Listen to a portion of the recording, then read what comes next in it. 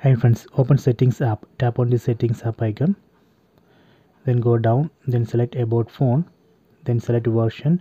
Here we can see build number. On build number we need to tap 7 times. 1, 2, 3, 4, 5, 6, 7. You are now in developer mode. Go back. Then select additional settings. Then here we can see developer options. Tap on that. So these are the developer options. From this list we need to find USB debugging mode. See, here we can see USB debugging mode. Tap here, then tap on OK. So now I have enabled USB debugging mode. If you want to disable USB debugging mode, you can tap here and disable it. So if you want to disable developer options completely, we can tap here and disable the developer options. Then go back, then again go to additional settings.